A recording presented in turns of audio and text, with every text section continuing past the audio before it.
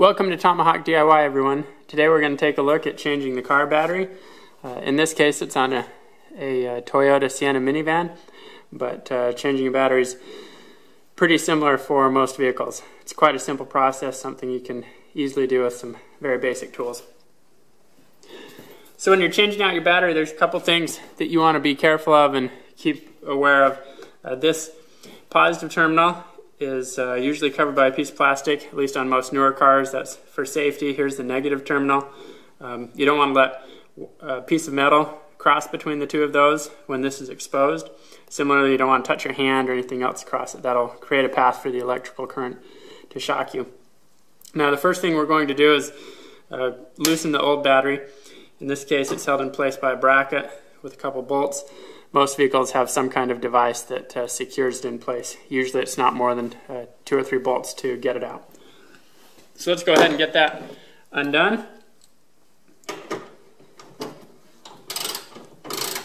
Now that we have the bolt out on this side, in this case this rod is secured in kind of an ingenious way, so you just have to work it down till it unhooks, and then you can get it out.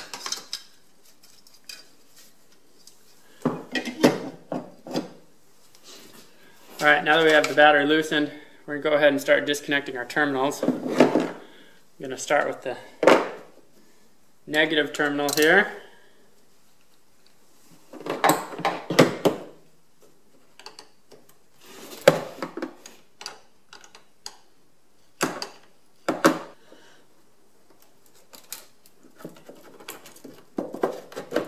Alright, so we've got that loosened. We'll do the same thing on the other side.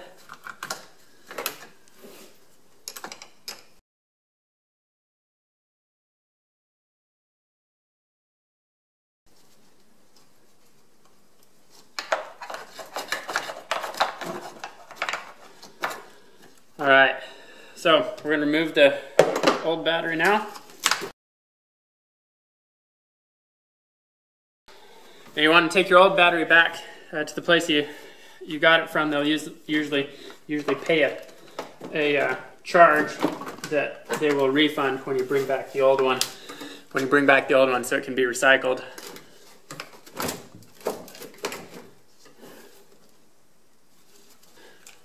Alright, now at the auto parts store they'll be happy to sell you some terminal covers like this. It's supposed to help protect against corrosion. Whether it's worth it or not, I'm not sure, but it's pretty inexpensive, couple bucks.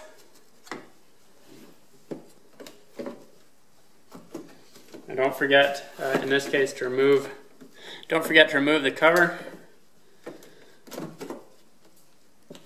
They put this on to obviously help prevent issues.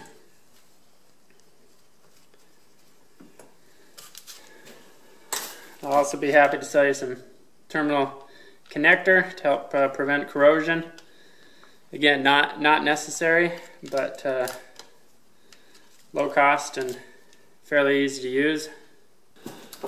Alright, I just took and applied some of this battery protector on these. It's simple to do.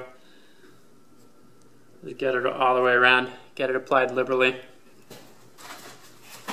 It's not necessary to do that, but it doesn't hurt to help prevent against corrosion. It's pretty low cost. Should enhance electrical connections. So we're going to repeat the process of securing these.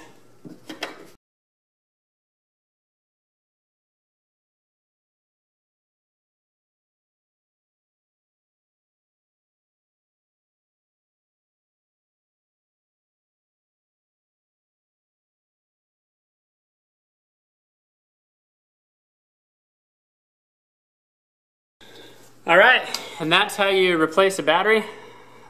Pretty simple, straightforward, doesn't take a whole lot of time or effort. Easy to do, and it'll save you a few bucks. Thanks for watching Tomahawk DIY, everyone.